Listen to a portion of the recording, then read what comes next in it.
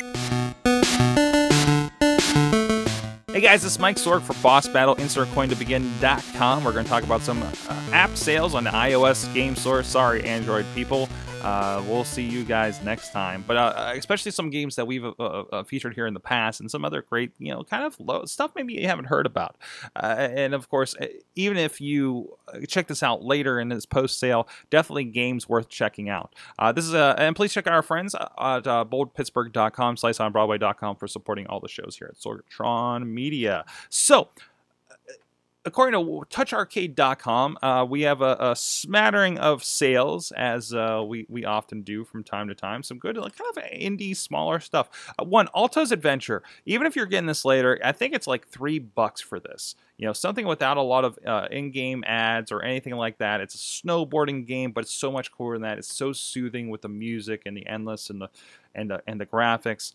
And I just highly, highly recommend this thing, and especially today for 99 cents. And there's a great bunch of, it looks like very similar vein, stylistic sorts of games, and I'm really appreciating this kind of look from it. I like on my phone to play something completely different. Bean Dreams, Breath of Light, a relaxing puzzler. Let's see what that's about. Fontonica, which is very if you liked Mirror's Edge, or simply enjoy endless runners that actually try to provide a different experience, you should give it a try.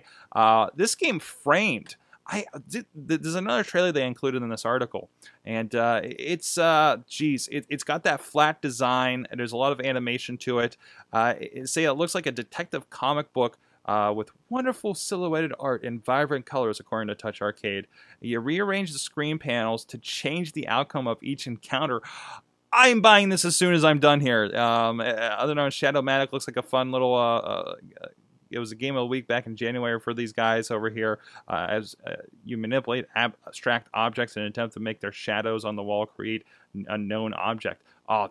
Like these different outside of the box games, and I think that's what's really cool right now with iOS. With a lot of these, people are really getting into the style of things, and I'm really, really, really digging it. So please go check them out. We got the article linked over here, insertcointobeginning.com, or in the notes to this video or audio, wherever you may be consuming us. And we really appreciate checking us out. Please subscribe to Mini Boss from Sorgatron Media. Is now on Stitcher and iTunes. Please subscribe to us on those formats. Even if you're not on, say, iTunes is a really big one, and just a subscription will help other people discover the show if you're digging what you're catching here. And check out everything else going on. Riz Plays, internet things from around the net, Boss Battle, and so much more at InsertCoinToBegin.com. We'll see you guys next time. This show is a member of the Sorgatron Media Podcast Network. Find out more at sorgatronmedia.com.